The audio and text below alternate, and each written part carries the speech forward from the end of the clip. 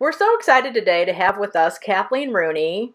Kathleen is the founding editor of Rose Metal Press, a nonprofit publisher of literary work in hybrid genres, and a founding member of Poems While You Wait, which is this really awesome team of poets and their typewriters who write poetry on the spot, commissioned poetry on the spot, I should say, which I think is just a fabulous way to get poetry out in the world. Kathleen also teaches English at DePaul University in Chicago. She's a reviewer and critic, a poet, and a novelist. Many of you know her due to her best-selling novel, Lillian Boxfish Takes a Walk, and we're here today to talk with Kathleen about her new novel, which is coming out August 11th, Cher and Major Whittlesey. And we both stumble over that Whittlesey name. Yes. It's a tricky one. Yeah. So maybe you can give us a brief synopsis of the book, including how you pronounce the title correctly. Yeah. So my book, as you said, is Cher and Major Whittlesey. And I think, the sort of synopsis is, in a way, built into the title. And so it is about two characters, one of whom is Cher, who's this homing pigeon. They're both real people or real, I'm going to stick to people. I think we can extend personhood to animals. And I think, I don't want to jump ahead of questions, but one of the things that I was excited about this book is that it's half from Cher the pigeon and half from Charles Whittlesey, the soldier. And so they were both together in this sort of cataclysmic battle in World War I, the Battle of the Meuse-Argonne Forest. And I won't go too deep into this short synopsis into the military history, but sort of the two of these characters came from very different backgrounds, and then their lives intersected over this 5-day battle and this incident. And basically, Cher is the pigeon who carried this message during a friendly fire incident that saved this group of soldiers from being killed by their own forces. And so I think, she's a cute pigeon. She's stuffed. She's in the Smithsonian. And I hope that her cuteness and her sweetness comes through. But I tried really hard to make it a book that's actually about this pretty serious incident and that I think was so famous at the time, but most people have never heard of now. So kind of like with Lillian, I wanted to bring these two figures who I thought were remarkable back into the light and make them part of our ongoing conversation now 100 years later. Yeah, Emily has finished the novel. I'm halfway through at this point, and I am in love with Cher and I went through a phase where I read a lot of World War I novels and memoirs, and I got a little bit burnt out. So when I first saw the subject matter of your novel, I thought, well, we'll see. I was immediately drawn in, and I love both of these characters, and I love how much you have so much historical background and details, yet it's so full of humor and living and life and the struggle, but the beauty of it at the same time. Thank you. Yeah. I appreciate, I'm glad thank you for finishing it, and thank you for being halfway through. And I think, just to jump in, I think I've been really fascinated with World War I since I was a kid. And so I think the reason I wanted to write this is it's a story I hadn't heard. And then I also knew with the pigeon I could look at, like you said, it's material that those of us who follow that period of history are probably really, really familiar with, but it gives it, the obvious pun that I'm just going to go for is the bird's eye view that we haven't seen, or that I haven't seen. As far as I know, there hasn't been this pigeon-based account. So I'm glad that you found it unusual. Yeah. Yes. Very unusual. And also, I wondered how you researched not only, obviously this event, but also just, pigeonhood.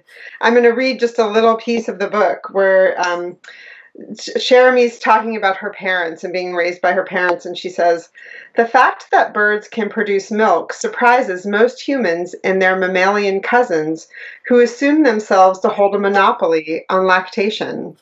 And then you go on to describe, how they do produce milk and feed their young. So how did you research both that part of World War I and being a pigeon? Yeah, great question. I love research, and I think it's my favorite phase. I've said this before because in the research phase, your book is going to be the greatest, right? When you're just in research, it's going to be the best book about pigeons ever, and then of course you start writing it, and it becomes a more real thing, and it's less perfect than you imagined. But I got really into reading not just from our time period looking back at World War One, but accounts of World War One at the time, which I think is really helpful when you're doing historical stuff. So for the Whittlesey stuff, I really focused on newspaper stories and articles from the day because the sad thing at the time, but the great thing for a researcher is that the Lost Battalion, this group of soldiers he was part of, became so notorious, so renowned, like the entire, home front, the world was sort of watching and following these breathless accounts in newspapers by, I make Damon Runyon a character because he was covering it. But the New York Times, because they were a group of soldiers from New York and because New York is so big in sort of the collective imagination, there was tons of material sort of about their experience. And then with the pigeons, pigeons used to be so beloved by humans. It's a recent thing that you hear them called rats with wings or dismissed as dirty.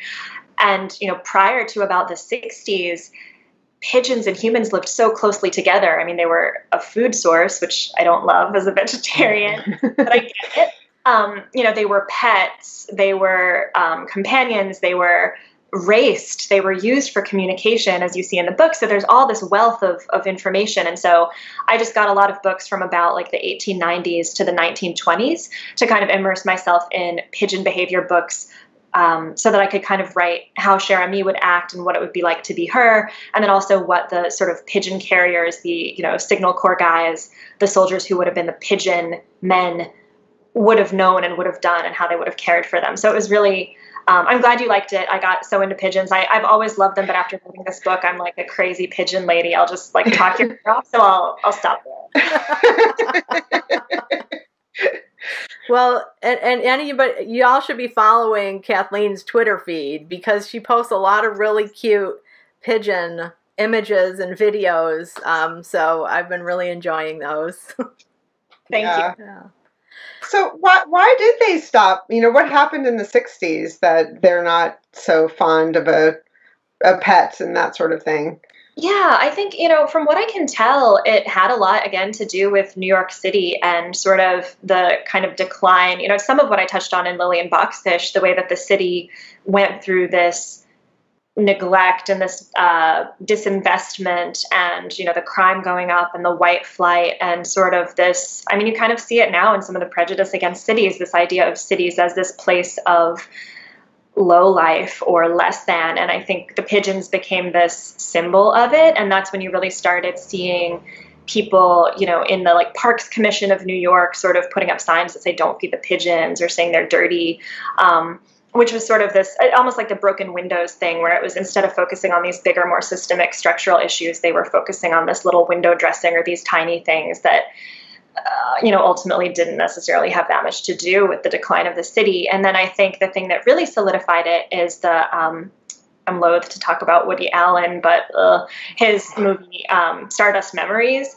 And he has the scene where the pigeon gets in and, his character and the female lead talk about how pigeons are rats with wings. And I think, he didn't invent that phrase, but that's what kind of like etched it into the public consciousness.